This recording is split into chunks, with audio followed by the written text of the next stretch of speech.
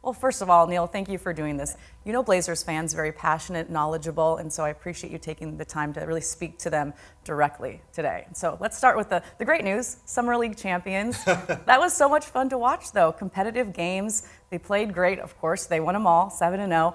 Let's start with that. And what did you see in your roster players that really impressed you? Well, one, they won. You know, it was interesting. You know, everyone can be cavalier about the outcome of Summer League, and we are as a front office. We don't overreact to it. But, you know, if you're going to put the scoreboard on and you're going to keep score, then you may as well try to win. And our guys went into it with the attitude that they were going into a tournament, you know, no different than they've done whether it was AAU or high school or college.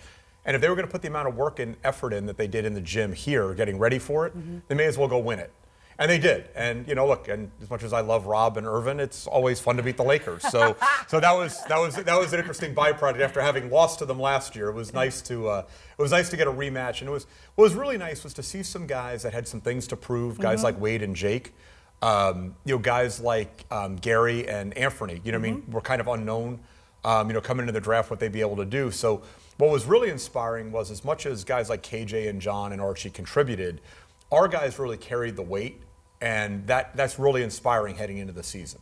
Obviously, Zach Collins, you know, competing in Summer League as well with that black mask on, which I kind of liked. I kind of hope he continues with that. I hope not, because he couldn't make a shot with it, and he didn't miss one in here without it. So we're going to get out of the mask as fast as possible. Okay, that's totally fair. Let's talk about positives. Yes. At the end of last season, he said he wanted to put some weight on, get some muscles, if you will, and I've seen him. He's done it. What can we expect to see from him in season 2? Well, I think what you see is a lot what we saw in Summer League. You know, it's interesting. Everybody's eye goes to the offensive end, especially in Summer League, which is a mercenary type environment. Everybody's looking to get buckets. And what everybody forgot to notice was Zach Collins was the #1 defender at Summer League. 450 players. He gave up .227 points per possession when he was on the floor. It's an insane number. And I think a lot of that has to do with how much stronger he is. He can hold his ground in the post. He absorbs contact at the rim with verticality, and he hasn't lost any of his quickness, which is the key. You know, we've gone through this before where guys have kind of tried to change their bodies, whether they got bigger, whether they got stronger, they lost weight, and it's affected their mobility, their strength, and their basketball functionality. Zach actually got better with it. So I was just actually out there joking because, you know, I said, just, you know, let's not get carried away. I wouldn't stand too close to Myers because it may bring you back into reality. But he, you know, maybe a year from now. So I think his ability to bang more in the low post, hold his ground offensively, you know, I think from a balance standpoint, he got moved around a little bit too much in the low post last year. I think his center of gravity is going to be better. His core is better. And, you know, I just think, you know, just physically, I think guys look at him as a bigger player now because of the weight and the muscle that he's put on. And we talked about that Summer League success. I wanted to ask you how that can translate to the regular season. Well, I think it does. I think we've seen it. You know, Terry and the coaches have done a great job of when they've identified guys that are ready to make the jump from back of roster, practice type players, when they perform well in Summer League, and we've seen it many times, whether it's Alan Crabb, Will Barton, Pat Connaughton had a jump, you know, guys like CJ. When they've earned that trust in Summer League, it's really they've done a great job of making sure that the opportunity was there for them to prove themselves in the regular season. So I really think it's a great platform to build on. We have Zach, Caleb, Anthony, and Gary all played well in the summer. They're all going to leave for Coach Gerg's camp next week in Vegas. Which is a great thing that Zach and Caleb are willing to do that again. It's usually mostly for rookies. Yeah. It'll be a great experience for Gary and Anthony. So, you know, Terry will be there. Jim Moran will be there as our coach on the court. And every time that those guys get an opportunity to be in a basketball environment and produce at a high level, gives the coaches more confidence and trust that they can use them come regular season. We're talking about Summer League a little bit and the young guys. I wanted to ask you just how valuable has Dame's leadership been in his relationship with the young guys? You know, it's one of Dame's great gifts. And I think, you know, one of the things for Damian, being under-recruited out of high school, playing at a low to mid-major school, having to stay for 4 years before he entered the draft, I think Damian really understands the path, you know, that guys have to take. And he understands it wasn't that easy for him. And what he tries to do is when he identifies guys that have a like mindset, a like work ethic, you know, guys that are committed to the organization, that want to be players, Dame gets invested in them really quickly. And I think he really feels an incumbent responsibility that by him showing up at Summer League, you know, you talked about how important whether it was to win. It was really important for guys to play well perform and compete. But I think when guys like Damian show up, when Myers Leonard shows up, when CJ McCollum shows up, you know, again, we take it cavalierly because they're our guys. You know what I mean? And we know they're great guys and they hop on a flight. And, you know, how many people are going to, you know, like Damian, are going to fly commercial into Vegas to watch guys play Summer League? It's pretty inspiring. You know, but I think what we forget is the impact it has. You know, Damian Lillard was an all-star when Gary Trent was in high school and Anthony Simons was still in high school. And to see a guy like that come to Summer League and support them really shows more of an organizational commitment than the rest of us can provide. With one gesture by Dame, you know, and CJ and Myers and these guys arriving at Summer League tells our guys that they're a part of something. And it's not, well, it's the young guys and then the veterans. You know, I was in the league at a time coaching when you still had rookie camp followed by vet camp. And I think now it's become more collaborative, and I think Damian realizes that, you know, these guys are an important part of the future of the organization, and the sooner they get acclimated and feel like they're a part of it, the quicker the transition is going to be, the quicker they can help him out on the court.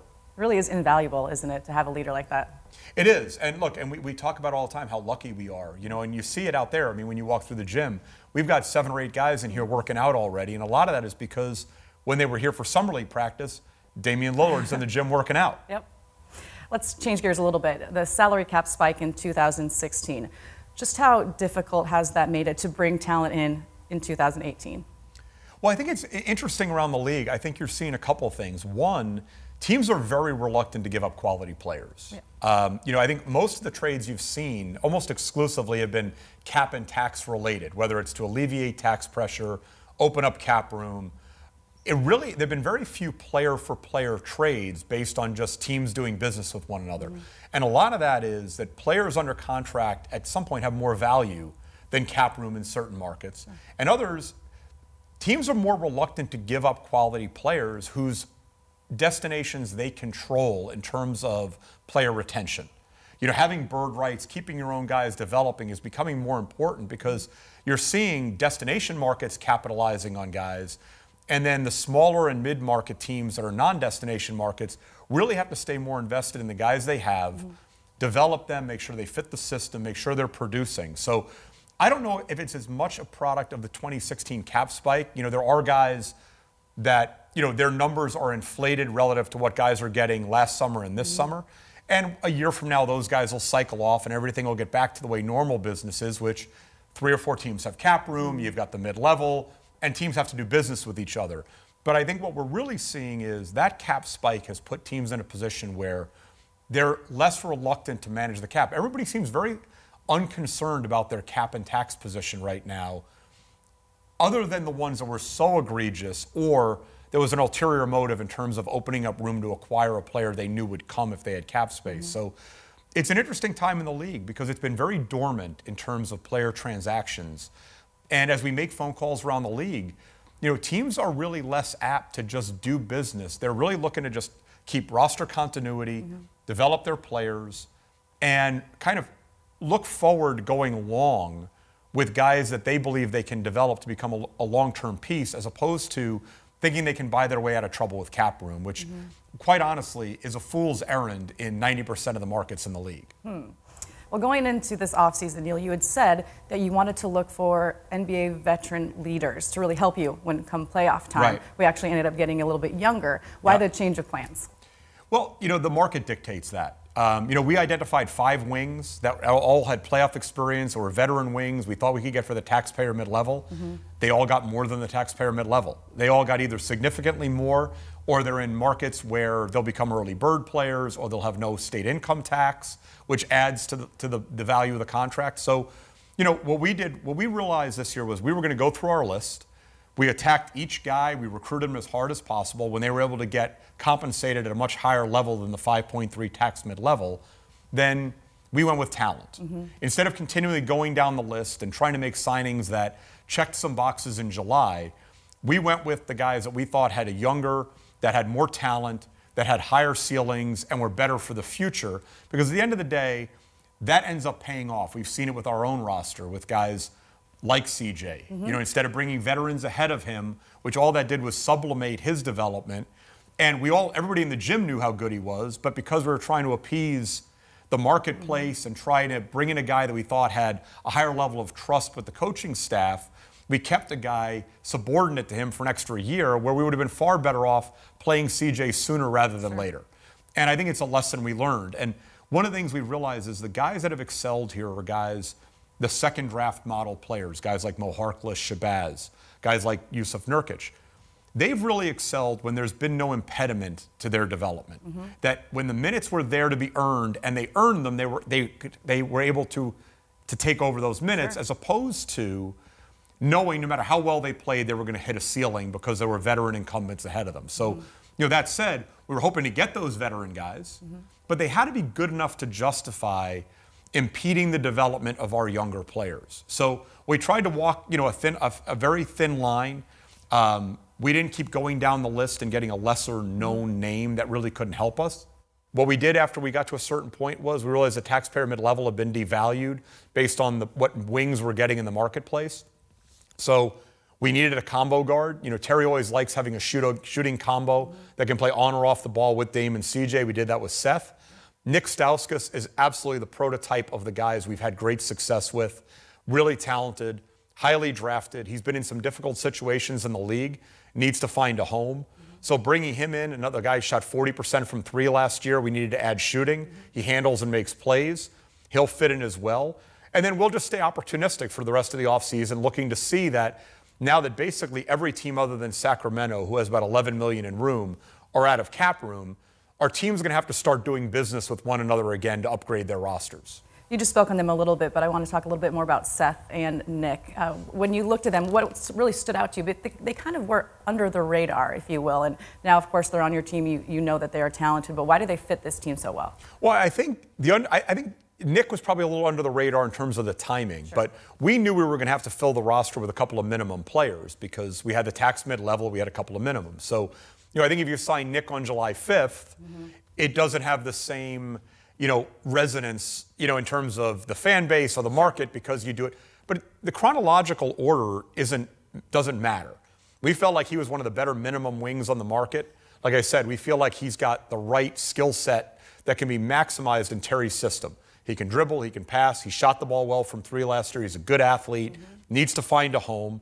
So we went out earlier to get him, and then, like I said, we played the taxpayer mid-level market all the way through until about July 5th, and we just couldn't outbid teams. It was a very defined negotiation. We only had 5.3. It was a 3-year deal worth about $16.5 million, and we got outbid, quite honestly. And, at that kind of a price point, guys are going to take the extra $1 million, $1.5 million, over coming to a place that they would have to take a reduction, and you can't even offer a starting role. Sure. So, with Seth, like I said, Seth had a great year 2 years ago. He's 100% healthy. He's a big-time shooter. He knows how to play. And the key with that position is, as we've seen with guys in the past, whether it's Mo Williams, Steve Blake, Shabazz last year, they have to be able to play with and behind Dame and CJ equally. And we think Seth can do that. Looking back to earlier in this summer, Ed Davis is no longer on the team. Right. So when you look at the fan base, as you know very well, they really took a liking to Ed, especially last year when he was healthy. So just to kind of explain more to the fans why it made sense, because I know it was a difficult decision, especially with the chemistry he had with the team and just how gritty of a player he was. He was, and Ed was great, and it's probably why I was Ed's call at 8:30 the night of free agency asking about, should he take the deal, that was being offered or shouldn't he, knowing where his market was. And, I advised him to take it because I really felt like, players in that category were going to end up taking minimums, if they waited too long. Going back to what we were talking about, like with CJ, we feel like we have internal solutions that will eventually be upgrades. And that was the deal. And, Ed is a veteran. You can't bring Ed back and ask him to take on a reduced role. Sure. But if Ed comes back and plays the same role, it sublimates guys on the roster that we think have a higher ceiling and that eventually can bring more to the table. So it's not about development over winning. We feel like I said, when you watch what Zach Collins did in Summer League, when you watch some of the issues we faced in the playoffs in terms of spacing, in terms of floor balance, because of the style of play Ed plays, it put us in a position where you watch Dame get blitzed in pick and rolls when he shares the floors with guys. And, we needed to add more shooting, more floor spacing, more playmaking out of that position. So Ed was great, and we talked about it. During the regular season, it was phenomenal. We ran into a really tough matchup in the playoffs. They blitzed every pick and roll. Essentially it took Nurk out of a lot of the series as well. And we really felt like we needed to move on and get guys that can play a style where they can attack switches better in the low post. They can stretch the floor and shoot the ball when Dame's blitzed if guys aren't going to rotate to the rolling or popping or fading big. And like I said, it's not a position anymore, Brooke, where guys are carrying 3 and 4 centers. I mean, I think if you look at the market, you have some guys that are making, $10, $12 million last year that signed for the minimum. Sure. And so you need one center, you have your starting center, and then you're kind of piecemealing it behind that guy. And we needed to just give an opportunity to the guys that were here. We feel like they step into that role better and that they bring something to the table we were missing and that got exposed during that playoff series. Well, speaking of, how pleased are you with the terms you came to with Jusuf Nurkic, and what can we expect to see from him in his 5th season? We are pleased. I think it was a very generous deal, given the situation in terms of, Paul was great about it for Nurk. He wanted to make sure Nurk walked away happy while still doing what was best for the organization. He was restricted. He had the opportunity to go out and get an offer sheet, but I think he wanted to be here. We wanted him here. But look, it's a tough time in the league right now for bigs. It just is. That's the reality. We're going to more positionless basketball. We're not all trying to be Golden State, but we're also not carrying a heavy percentage of our cap at the center position. Right. So I think for Nurk, I think, timing is everything. 2 years ago, you're going to look at comps in the market and wonder, why some of those guys are making more. But I think if you look at the rest of this summer, Nurk had one of the more lucrative deals in the marketplace while still being very team favorable in terms of managing our cap and tax position and knowing that long term, that we have him for the next 4 years, which gives us a really good runway. We're keeping the core together, knowing Dame and CJ have at least 3 years left on their contracts, and we give that group the best chance to win without impeding our ability long term, in terms of being into a number that's completely non-liquid. You brought up Golden State, so I will talk a little bit more about them. You and I have discussed it before. It's almost a foregone conclusion. They will win every single year. You're saying that, I'm not. Okay, well, lots of people probably would agree with that. I just wanted to ask you, how difficult is it to balance trying to make moves to improve a roster right away or staying nimble and playing your chips later? Well, I think you've got to try and do both, and I think that's what we tried to do this summer. Look, honestly, we would have loved to have gotten, a veteran wing, an impact guy that would clearly be the 6th or 7th guy on the roster. It wasn't going to happen in free agency, not with a $5.3 million tax mid-level, when you've got guys with full mid-levels at 8.5 and cap room. And honestly, we were caught off guard. We thought for sure the Allen Crabbe trade exception would have huge value in the league. And like I said, teams just are not in the business of giving up quality players the way they were, because I think everybody understands they're going to have to pay the freight this summer for what everybody did back in 2016. And there just wasn't as many pieces in the marketplace to do the absorption deals we've seen in the past.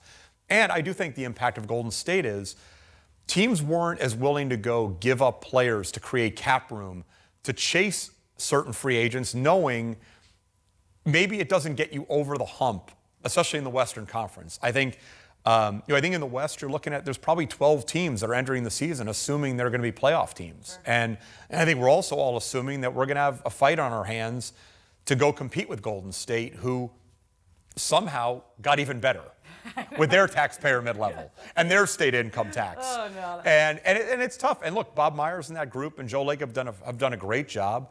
And they did it the right way. They did build through the draft, and everybody forgets that. They drafted Steph. They drafted Clay. They drafted Draymond. And then they became the beneficiary of a cap spike, and, KD went there. And, when you do that, there's times when a 50-50 call for a guy like Boogie Cousins becomes, if I don't have a market this summer and I'm not going to get my big deal this summer, I'm coming off an injury, where am I going to go? If I'm going to go and be harbored for a year, it may as well be with the team that's probably considered the front runner to win a championship again. Of course, the Blazers would have liked to have gone further in the playoffs the past 2 years. Why are you confident that they can compete in the playoffs this season? Well, look, I think 2 years becomes a very easy narrative for people that want to look at the negative. The first year was against Golden State. Oh, yeah. So we don't get to talk about how formidable and unbeatable they are and how they swept every team in the Western Conference that year. And we played without Jusuf Nurkic, other than the game he played where we were up 20 in the third quarter when he was on the floor. Arguably the most competitive series of the playoffs. And then say that we got swept by 2 years in a row. So everybody got swept by Golden State that year. Okay, so like let's throw that one out. But look, we've talked about it kind of ad nauseum at this point. We did. We ran into a tough matchup, right? You know, necessity being the mother of invention. I think if Boogie's healthy, they're a more conventional team. They go small, not dissimilar to when Golden went small with Draymond. And, you know, Nikola had a huge series. We had an elite defender at point guard with Drew. We had an elite defender as a big with Anthony. They blitzed the pick and rolls. You know, honestly, defensively, we were okay. You know, the first couple of games. It was offensively, we couldn't score. Took a little while to get going. But, you know, 3 of those 4 games were one-possession games with 3 minutes left. Now, game 3, we stunk up the gym. We just weren't ready. We were still a little shell-shocked. It didn't work. You know, Mo and Evan were both kind of trading off injuries, you know, at that point, which was the wrong series to do it in, where you needed positionless guys that could switch pick and rolls. But like I said, it wasn't that big a disparity between wins and losses. And we did finish third. You know, and you know, so the naysayers want to complain about getting swept in the playoffs, which gives them a platform to do it. The people that look at it positively look at, we did finish third. We don't get to discount that. Right. And we don't get to discount getting swept in the playoffs. What we have to do is look at, you know, what did we run into with those matchups that were more non-conventional? How do we react to it? Well, like we talked about, we need bigs that can stretch the floor, that can make shots, that can pass out of the high post, that are a threat. You know, we went through this, you know, I want to say 3 years ago, you know, with Mason Plumlee. You know, Series 1, the Clippers kept rotating to Mace. Really good passer. Farouk and Mo and those guys punished them for doing that. We beat the Clippers. Golden State watched that tape. Golden State sat back. They stayed on the shooters, forced Mace to finish. We had a much harder time. They blitzed Dame without as much recourse. So that's what we had to learn from that series is we can't put Damian and CJ in a position where they've got to individually break those blitzes down on their own off the dribble. We've got to be able to get the ball out of the blitz to guys that can make plays or stretch the floor and make shots. So what is your confidence level with this group you've put together moving forward into this coming season, I guess I would ask?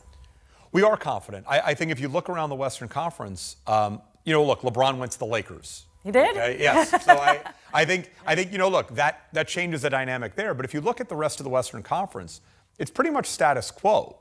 You know, what teams really did was they signed their own guys. They made sure that they retained their players, guys that had given them success. Well, the players that we really felt like got us to the 3rd seed in the Western Conference that, you know, that produced throughout the year, the young guys that we have that we know are ready to take the next step are on the roster, and that's the key. But what we're trying to do is stay opportunistic. And we don't want to say that, look, the roster is done, this is all we're doing. But for now, the key was keeping as much young talent on the roster as possible, filling needs where we could, even if it was kind of margin-type plays, without breaking up. You know, our top 6, 7 players are still on the roster. So when you really look at, you know, especially the way Terry likes to run his rotation, he really likes a 9-man rotation. So when you look at the starters, plus Evan, plus Zach getting an increased role, we're at our 7 guys. Seth steps in. He gets to 8, and then it's a battle for that 9th and 10th situational minute spot. So really not much has changed, and a lot of it will be continuity, learning the system, and having more young talent behind those guys, pushing them for minutes, knowing Terry has alternatives, whether it's injury, whether guys go into a little bit of a slump. We have more young talent, and at the end of the day, you can play trust or you can play talent.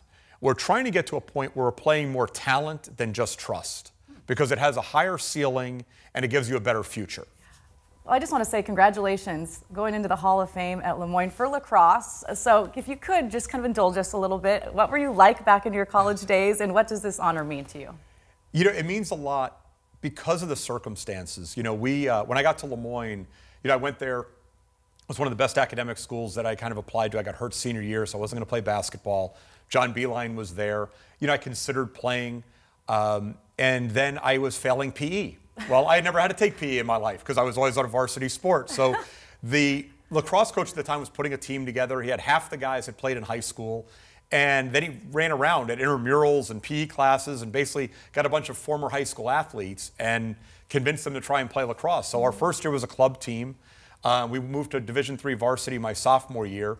And by the time I was a senior, our group was the founding fathers of the Lemoyne lacrosse program, which now has won 5 national championships, has produced a bunch of major indoor lacrosse players. the preeminent Division II lacrosse program in the country in Syracuse. So, going into the Hall of Fame, on behalf of me, my teammates, and the guys from that group, it means a lot, because I think you look back on it and realize we were just a bunch of knuckleheads that had played high school sports, whether it was baseball, basketball, football, looking for an athletic outlet. We found it in a game none of us had ever played before, but we grew with it quickly. So I think it's really, validation for that whole class of guys. And, we've all remained really close. They're my closest friends. And, I think the confidence of having played at that level in a game I hadn't really played before I got to college, inspired me and gave me the confidence that even if I hadn't played in the NBA, that I could have a career in basketball. And it started out as a high school coach and then working with NBA players and then getting into the NBA. And I don't know if I hadn't had the experience at Lemoyne, starting something completely new and unknown to me in the world of athletics at a college varsity level, that I ever would have been able to do what I've done to get here today. So it means a lot. It'll be a great weekend. I'm going in. Two guys that pitched perfect games in the major leagues are going in that weekend also. Wow. Ace DeShays from the Astros and Tommy Browning from the Reds. Cool. So for a Division II program to have two guys pitch perfect games in the majors, and I kind of get on a little bit of a pass because I work in the NBA now and they know that. And but going into the Hall of Fame means a lot, and it'll be fun to have my family there and see where I went to college, and have my sons see that. It'll be a lot of fun. Just how highly competitive were you in college? I'm picturing it, and you're pretty competitive. Yeah, it was pretty psychotic. And I think it was interesting. It meant more. Myself, John Dobberden was one of my teammates. Mike Cameron. We never played. John Dobberden was a big-time basketball player. Mike Cameron, played basketball at McQuaid with Tommy Sheehy and some guys there. They won city championships. So we became almost more competitive because we had something to prove. So you had a bunch of guys that, I think by my senior year, 7 of the 10 starters had never picked up a lacrosse stick before they got to Lemoyne. Wow. Playing against schools like RIT and Hobart and Clarkson and Hartwick, Potsdam, these traditional Ithaca College, Salisbury State, these big-time lacrosse powerhouses that had guys that were recruited out of high school from all the top programs, that were all Americans, that went to these places, playing against a bunch of knuckleheads that just were running around with lacrosse sticks. So, so it was interesting that we ended up almost competing at a higher level, because it was never assumed we would end up playing anything in college, because by the time we got there, our basketball, baseball, football days had kind of ended. And then we found this vehicle for our competitive nature, and it was great, because I don't know if we would have survived college without that structure that Coach Deal had provided us by putting us on a team, because otherwise, intramurals would have been, more of a bloodbath. So we would have been killing each other instead of playing together. But it was fun. And and I ended up playing, afterwards. I stayed with lacrosse for a while at the club level, and I still love to watch it. And now nothing gives me more pleasure. Both my sons played, and my 10-year-old played for Lake Oswego this year and had a great time. And now I start running into dads, that I played against, and guys that are teammates of mine, that their sons are now big-time high school players that see each other at the event. And it's become a much more popular sport, but at the time it was a real subculture sport. Kind of all New England, mid-Atlantic states, and, mostly academic schools and guys from prep schools. And, now it's really blown up. And to see the game of lacrosse grow, that was really built on camaraderie and competition, that's now getting to a whole nother level here in the States, that's really pulling guys from football and baseball. And to go in at a time when lacrosse is almost at its apex means a lot. Well, congratulations on that honor. Enjoy that weekend with your family, and thank you so much for taking the time today. Great. Thanks. You're the best.